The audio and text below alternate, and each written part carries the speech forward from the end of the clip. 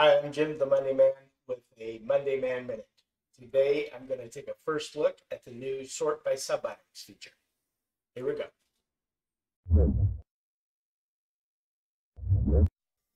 So here we are on our board. We can now sort subitems. I can click on this sort icon.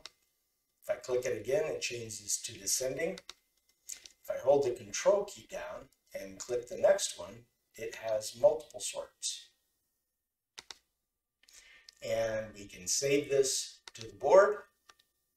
There's an implication that this will be able to be saved differently for different groups.